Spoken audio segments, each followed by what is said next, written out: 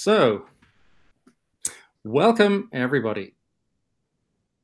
This is our monthly DevRel Meetup. And we have a special thanks to say to one of our founding sponsors, Contentful.com, who have been great supporters even from the start. This meetup is virtual, and it's virtual to make it more inclusive. We all enjoy in-person meetups. There are lots of those, but we decided to make this one virtual because that means that people from all over the world, and our speakers today are joining us from Germany and England, can speak, and people from all over the world can attend and enjoy the meetup as well. So thank you for joining us and helping to build this community. And thank you also again to Contentful, who are an API-first composable content platform. Create, manage, and publish content on any digital channel, and they're pretty cool. You should check them out. So you can view the meetup and the discussions without logging in, but if you want to chat, you should log in, and then you can post questions. And our format is usually a 15-20 minute talk, followed by Q&A for about 10 minutes.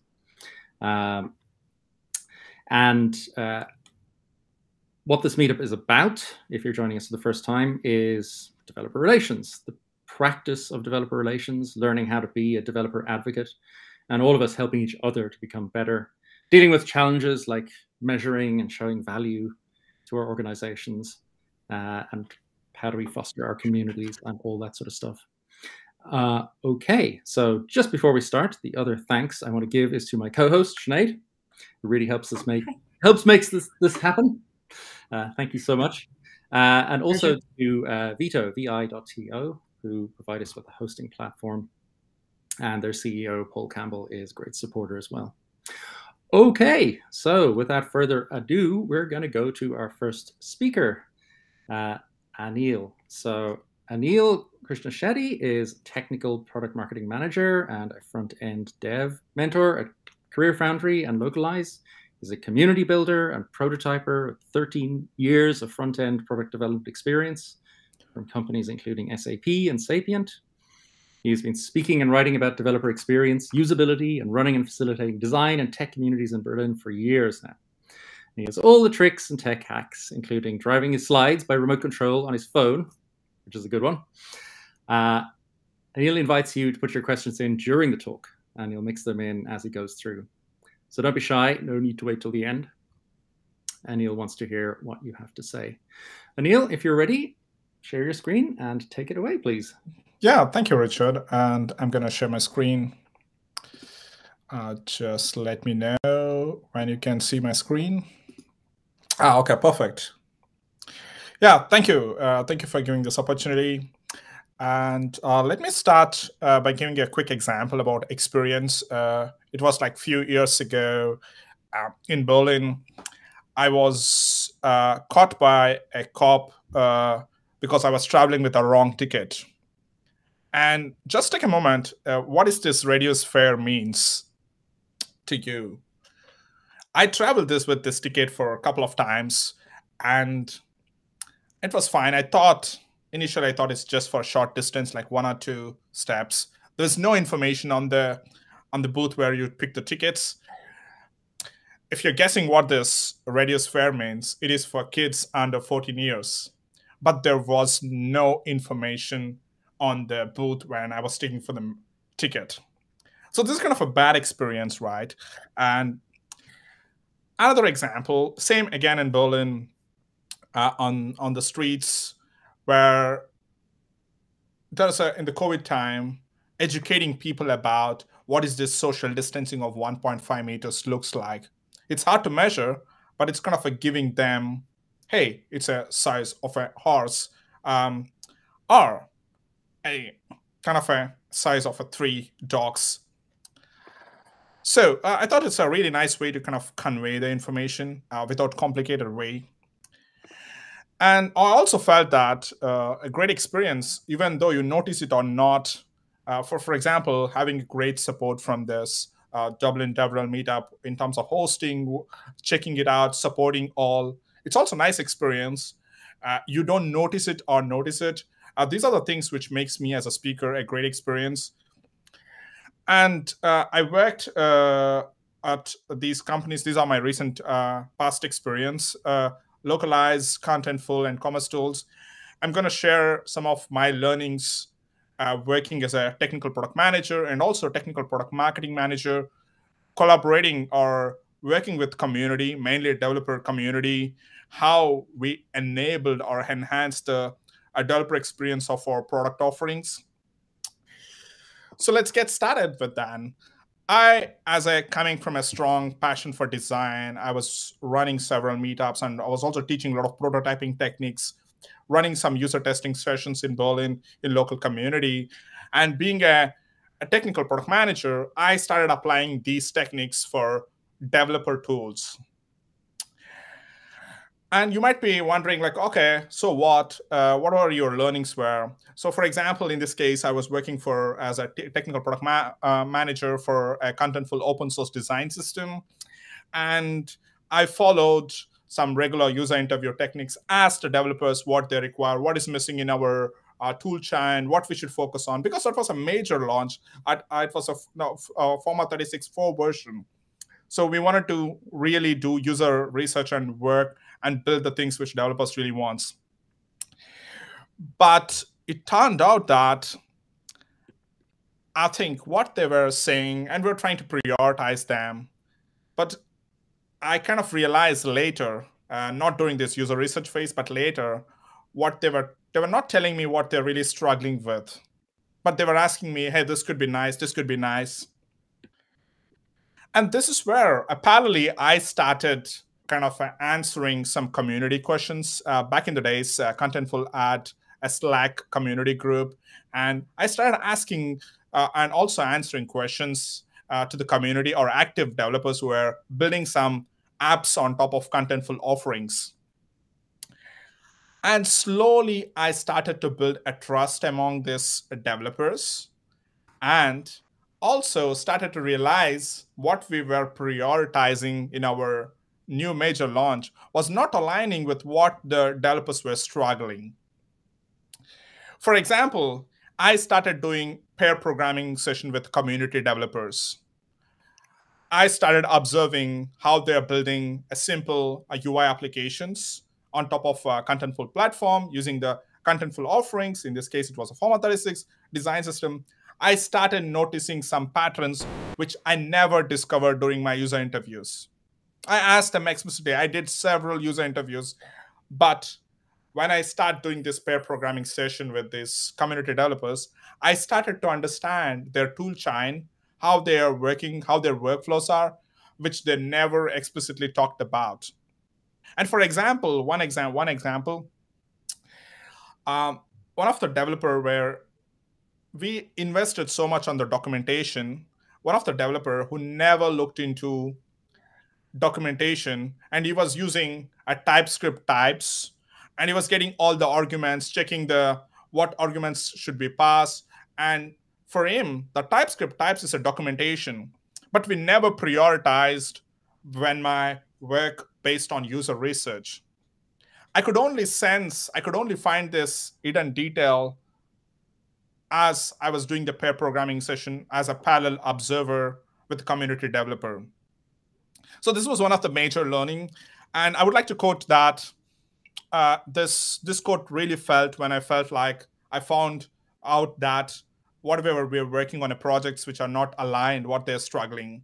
So this quote really summarizes, if you really wanted to understand developers, you want to know the person's real values, what they really suffer, what they really do. Don't listen to their words. Observe their action. That's what I did in a pair programming session. That's what I did. I could understand their pain points and needs where we need to focus on.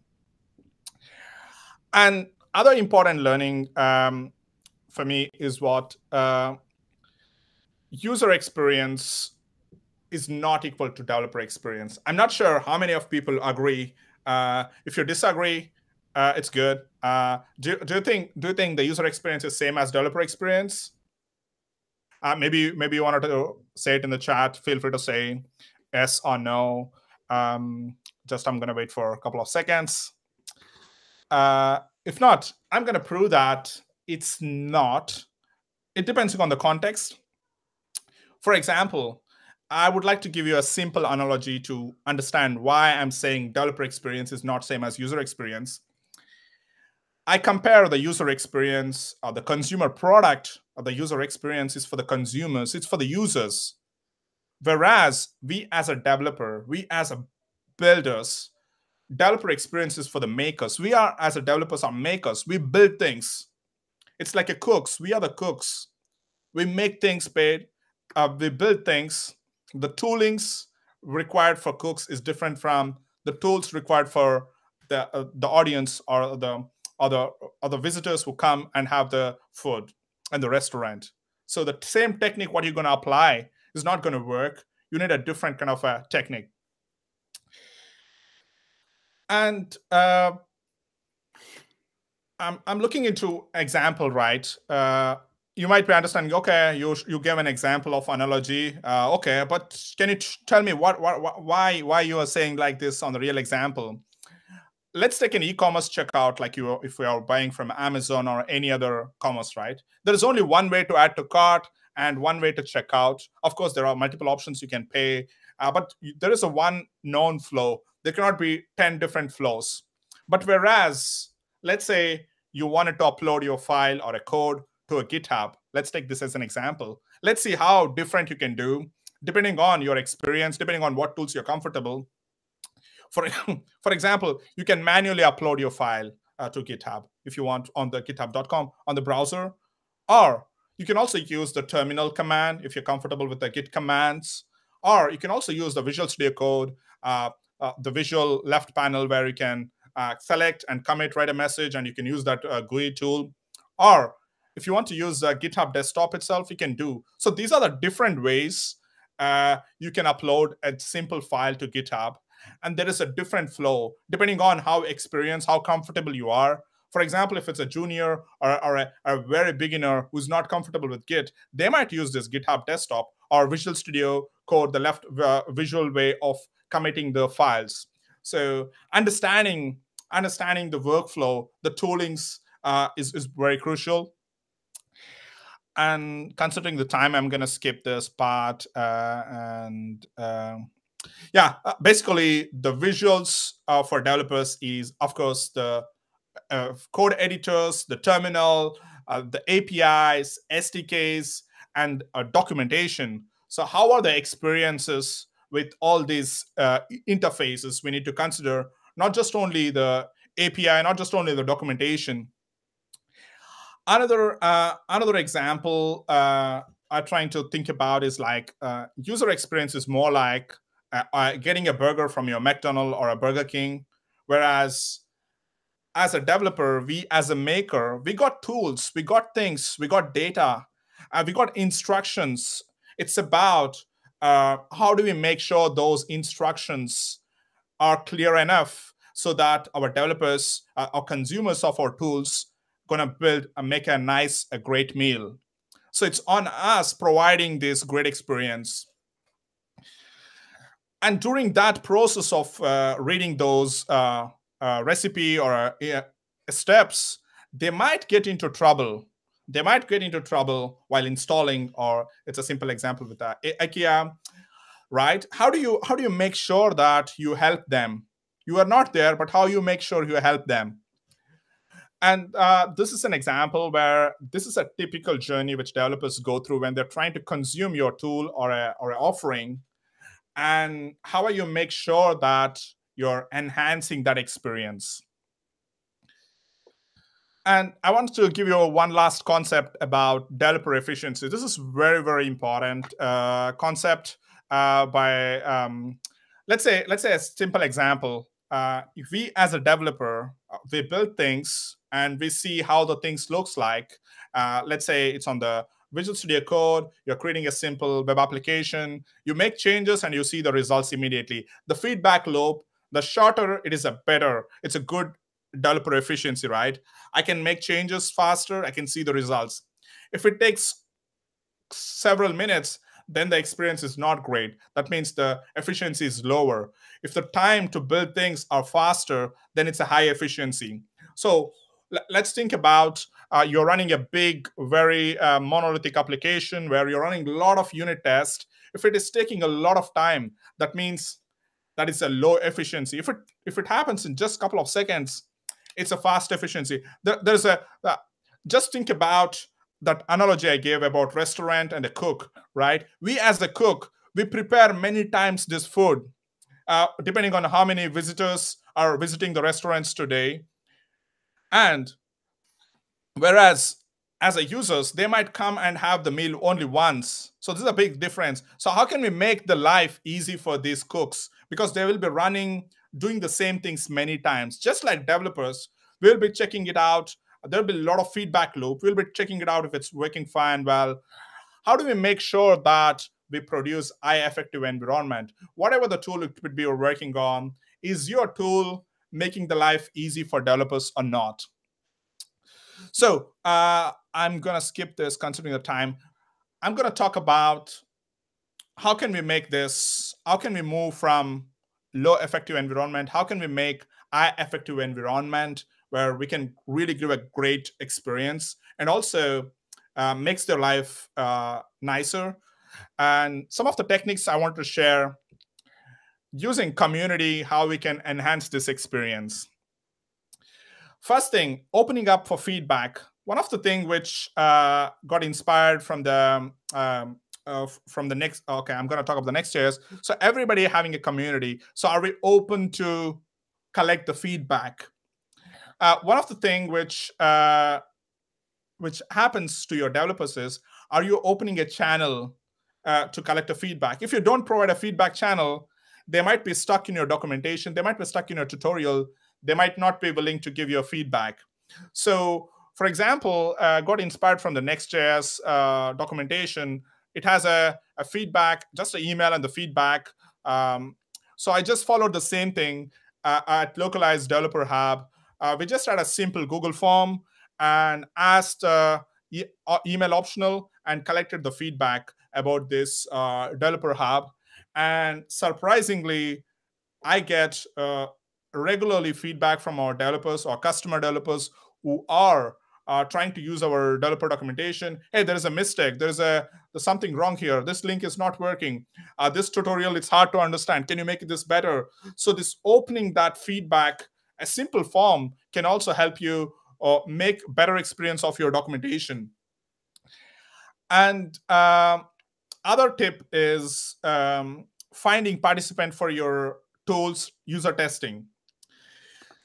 Okay, it sounds good. You wanted to do a pair programming. You're going to learn a lot of things. But one of the things I felt hard is, how can I get those developers who are ready to share, sit with me for 30 minutes, 1 hour, do pair programming session with me, show their workflow so that I can understand their pain points.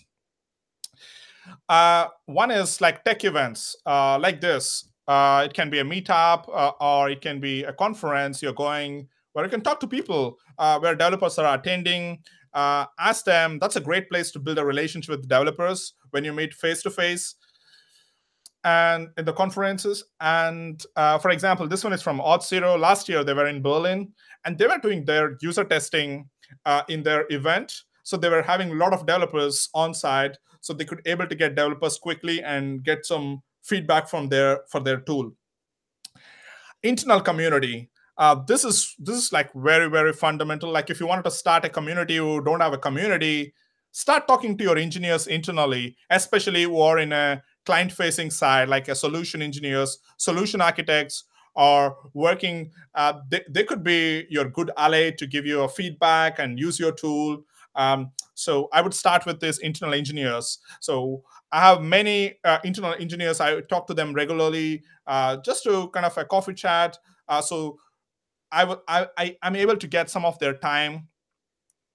And for example, when I have to do some email part of this product marketing, I do a quick rapid test with our internal engineers. We just take 5 minutes, which help me to optimize those email marketing content tailored towards the developers.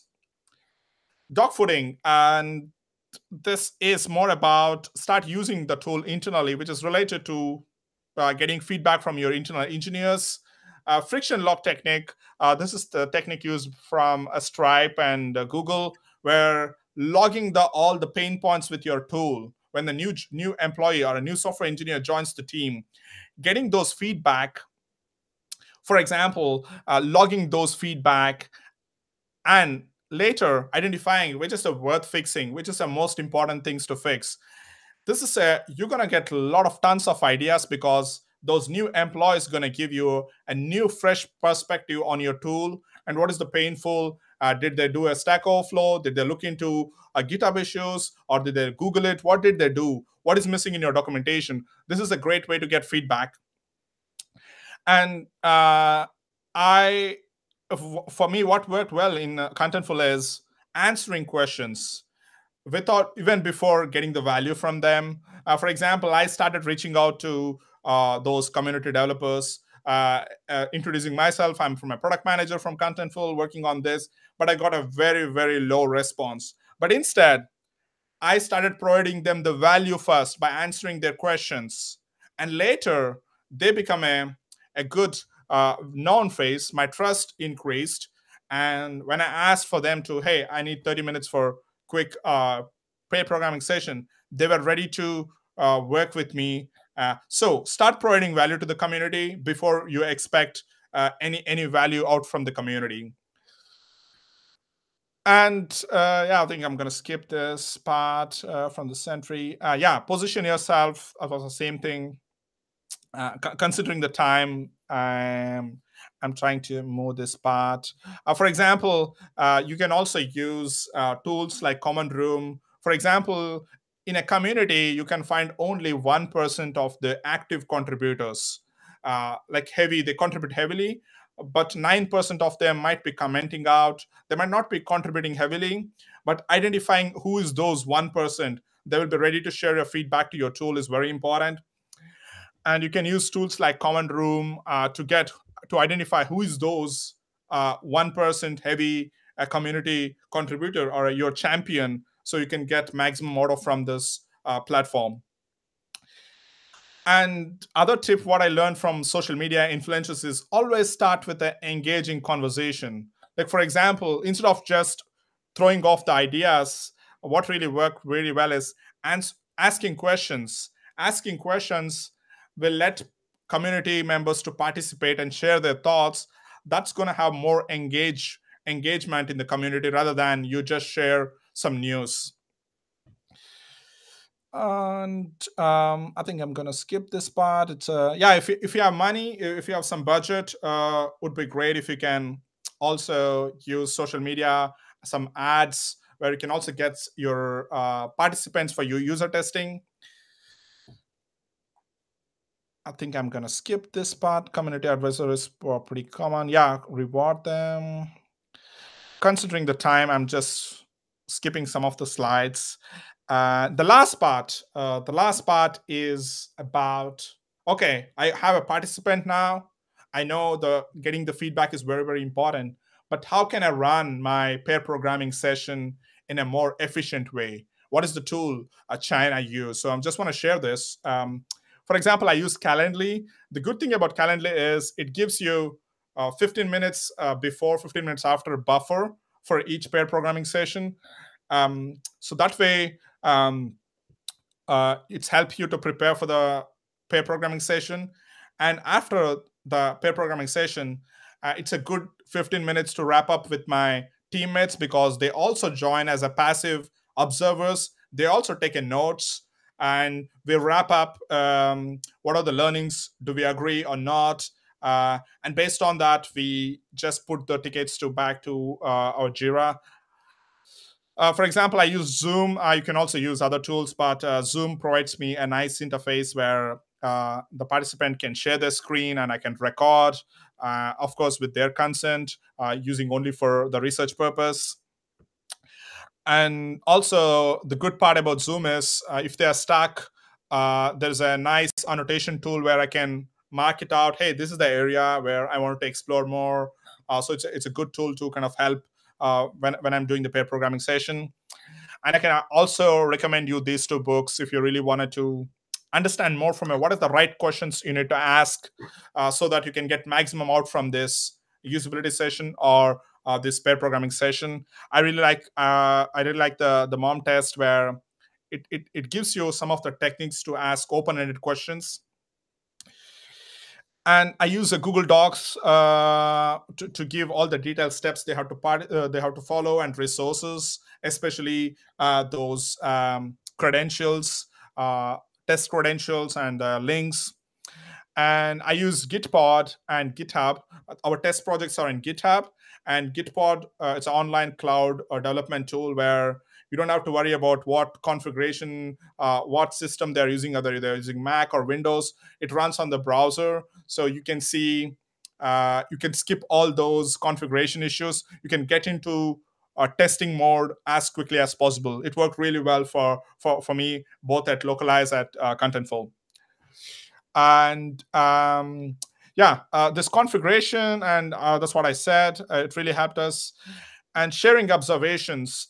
This was one of the biggest takeaway because if I do a pair programming session, I understand the pain point, but it was next step is me as a product manager. I have to transfer that to my teammates. It was again I had to convince them. Instead, we are using that after the meeting, the 15 minutes to do a quick brainstorming, just kind of a observation step where we had a different thoughts, but after having a lot of conversation and agreeing, we will have a same thought. Hey, this is the problem. We need to identify, and we kind of put it, hey, these are the high priority things, we need to fix it. And it will go back to our Jira board where we can work on. And in terms of takeaway from this talk, just be open your channel for feedback and find out or set up a way you can find participants through community. Those steps I followed. Try to provide a value to the community before seeking value, and follow the tools I used or any tools I use. Or if you have any suggestions, let me know. With that, I'm finishing my talk, but I'm open for questions. But I know I felt that my presentation is long. I wanted to give, conscious about time, I kind of didn't check the chat. Apologies for initial agreement that I would answer the chat while talking, but I can take now the questions if it's awesome. Okay. Thank you, Anil. That was wow, dense with content and loads of really useful techniques and tools. As host, I'm going to exercise my privilege to ask the first question. And Sinead and Andy, you might jump in afterwards if you have questions, and then we'll go to the chat. So the first question I have for you, Anil, was actually triggered by your slide talking about a friction log, which is great because it gives a name to something that I've often asked people to do, but I didn't have a name for it. Having a name is awesome. Just write down the troubles you had getting started with whatever it is. And the reason it's useful is because we get too close to our products. Do you have any other techniques for getting some distance from our UX or DX so that we can better understand our users and new users, like the friction log? And do you have any other suggestions? Okay, so the question is there, apart from the friction log, are there any other techniques which we can use so that we can understand is our DX is great or good enough? So, for example, with the case of developer, the localized developer hub itself, one of the internal challenge we had is it is good enough. And some of the team members like, no, this is bad. Let's wait for another 2 weeks. Let's try to figure it out. Let's wait for it. But what we did is instead, hey, we are not the primary consumers. Okay, we are the builders.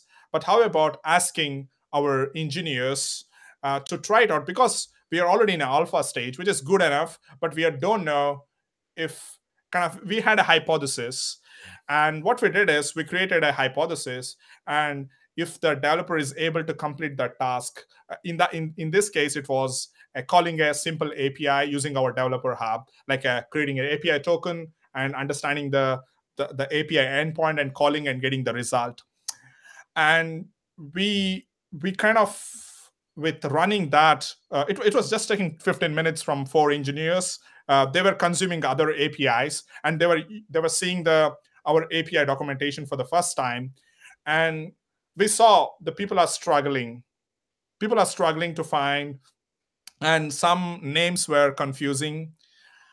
And this really helped us to sit down after looking into the recording and observation. And we kind of identified, hey, these are the issues which we can just fix it with just changing the label.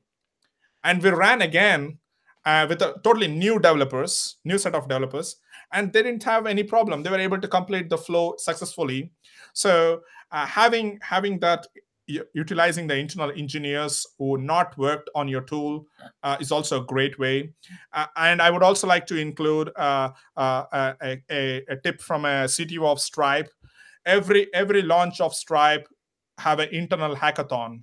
They run a hackathon, and all the engineers, most of the Stripe people also have their own hobby e-commerce or a business project, and they test the new Stripe latest feature on their side project, and that way they give a lot of feedback even before it goes for beta testing outside to those early adapters. So this is like must have for the major releases for them, and they dedicated hackathon days for that. This is again, the credit goes and tip is from the CTO of Stripe. So definitely I think the teams can also consider this to try it out, get more dogfooding, internal testing, getting feedback is really, really valuable. That's an awesome idea. Wow. Okay, that's a good one. I basically inspired from the Stripe way, and I can try to do the same thing at Localize, and it worked really well for us. Awesome. Cool. Okay, I'm gonna go to Sinead. Did you have a question for Anil? Yeah, hi Anil. Brilliant, and thank you, and particularly that list of suggested tools and stuff at the end, just always so useful. You created quite a buzz between Suze and everybody on the chat about the design, and is it a separate skill set or is it not, or who has responsibility within the team to kind of make sure that design is actually, thought about. So do you have, I know your talk was about it, but what's your personal opinion would say on discovering who in the team might actually be a good person to lead? If this is something new that has to be introduced, if this is a new approach that you're introducing, how do you discover, well, who's the right person to actually champion this? And champion, Johannes had brought up that in the chat, that word, but like, have you any feelings on how would you even start this in an established team? Oh, okay. I can give an example because I started this at Contentful, and I had a similar challenge. And it takes extra bit of time because I kind of surprised when I started pair programming session. When I started answering questions of the community, it built me a trust. I think it's about onboarding your team. For example, a lot of my front-end developers at my team were very much interested in attending this pair programming session. And I started inviting a couple of our front-end developers, and they were silent observers. And they agreed, they started supporting me. And again, I also started inviting our product designer to this pair programming session. They all started agreeing with my thoughts and why, my rationale behind. That's the most important thing. And the one I talked about after the pair programming session, very, very important. Immediately after that, we actually sit together for 5-10 minutes and we jot down, hey, these are the pain points I observed, and these are the things we must fix it. And it was very, very easy to convince my product designer and our front-end developer if they attended as a passive participant for the pair programming session. So what I mean by passive is they have other things to do. If they have time, they can attend. They're optional attendees.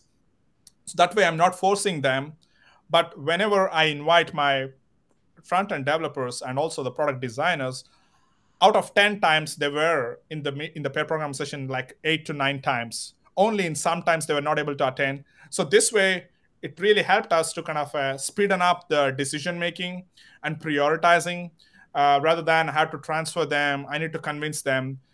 So yeah, it's like starting step by step, showing them the insights. And also, I started doing this pair programming session. I was recording these sessions. Initially, I asked them to watch my recording. They got excited. Hey, this is so much useful. I never seen how our tools are used in a real application. And that was kind of a moment where, hey, I'm interested. I wanted to attend. Can you please invite me for the next pair programming session? That's how it started. And I think it comes to, it takes time. But the more insights I share with the team, they were more interested. And we were able to build some better product at the end, which was really useful for developers. Anil, that's so I think, Sinead, you actually managed to summarize all of the questions, unless I'm missing something in the chat. Anil, you should look through the chat. I might have missed a question on a different topic, but it really kind of centered around this issue. Are you planning to write a book? I would encourage you to write a book. Because you have an encyclopedic knowledge of this stuff. It's like, yeah, I could do this. Yeah, I'm trying to share my thoughts on the LinkedIn. I like every day or some awesome. Like some days. So yes, I think if you're interested, you can just follow me or connect me. And also happy to hear others' thought about how. And also. Last thing, I hope I'm not taking a lot of time. A lot of people might think like, hey, I'm not a coder. I cannot really sit in a pair programming session. How can I do? You can invite. You can do together with one of the developer and just observe. You can be just an observer. You don't have to talk, and you're gonna get tons of insights by just observing them how they use your tools. Yeah, awesome. Thank you so much.